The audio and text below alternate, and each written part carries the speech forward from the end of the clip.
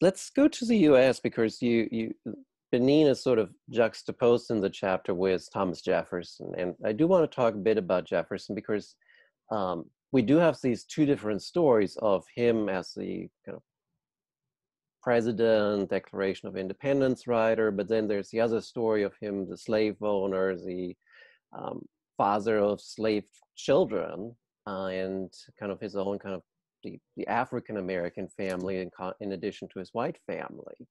And when I was reading through your chapter, I remembered back a few years ago, there was a story of, I want to say it was around Thanksgiving, of an African-American family visiting the plantation on which their ancestors had been enslaved, and the family owning the plantation, their descendants were still owning it. It was this kind of almost jubilant get together, and then you kind of read in the byline of like, yeah, and whoever the ancestor on the male side was impregnated the slave, and that's the descendants that we see here on the plantation. And it's like, it was this very jubilant storytelling of kind of the reconciliation.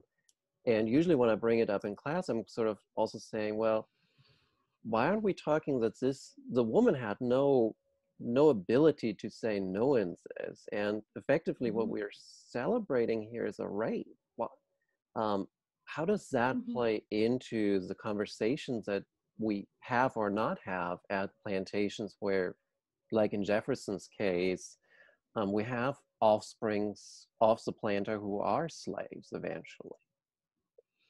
Yes, and this has been a discussion, of course, that when I examine the case of Jefferson, of course, that I am not Jeffersonian, I am not a historian of Thomas Jefferson or of the American Revolution, but I am using him as a case that, as any other, then at the same way that I can study memory of the Francisco Felix de Souza in Benin.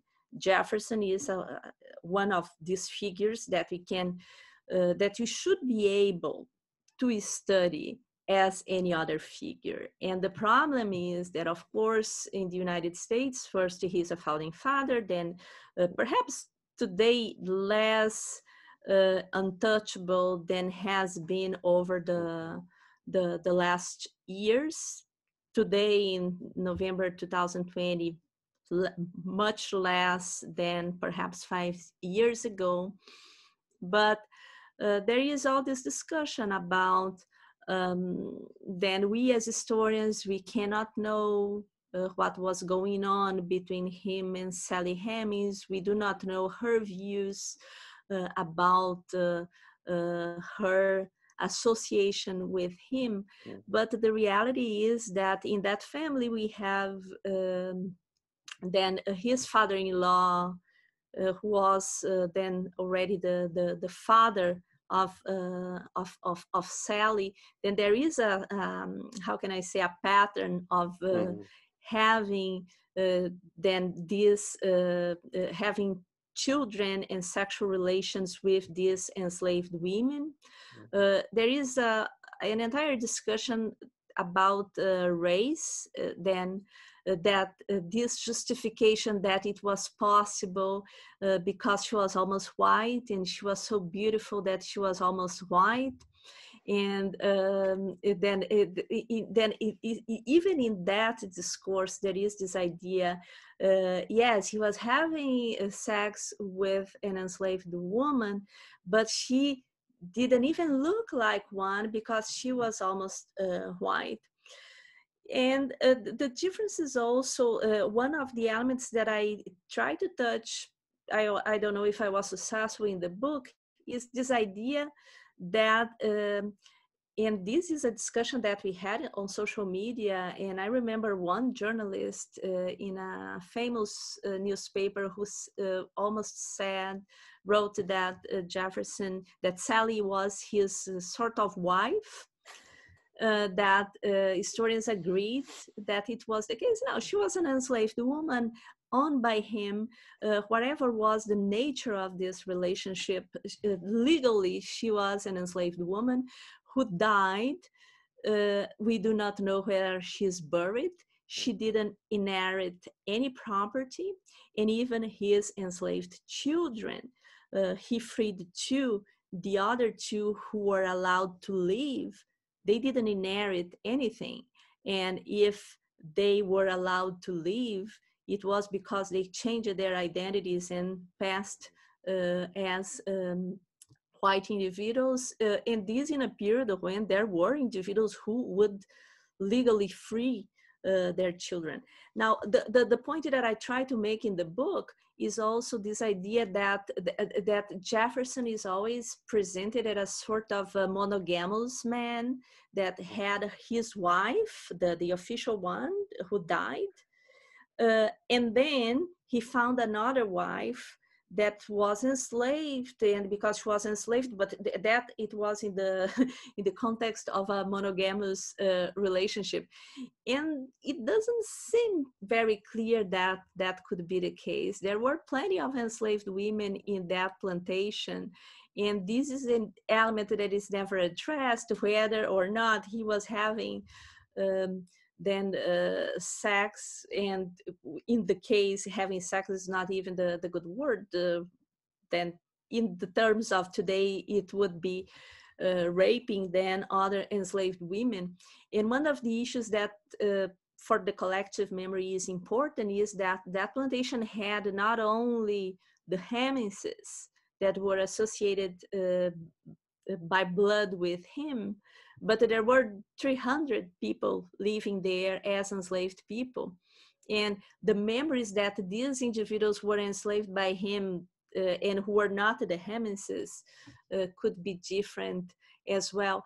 But I think that when we study that, what we see is that much, even historians, local historians, archivists, and so on, they played an important role to not allow this story to come out. And it is with the work by Annette Gordon Reed that this story reemerged, but is still all this issue of the big question continues to be, what is the nature of a relationship between a slave owner who owns an enslaved woman?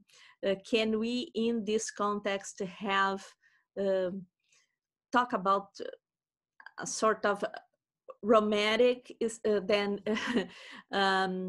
or even as some people consensual. suggest, exactly, consensual relationship, because many of the debate has been about, for example, the term mistress, which has that has been enslaved mistress or slave mistress. Is still being a mistress is a status that you choose to be or not, which could not be her case. Yeah, and I think the other challenge that you have with the Jefferson story, it's not just that this happens and that we finally start with kind of scholarship to look at it, but it's also that we have Monticello with that kind of the grounds, the plantation of Jefferson, where a lot of people go and they want to, quote unquote, learn about Thomas Jefferson, but certain stories are just not properly being explored on those grounds.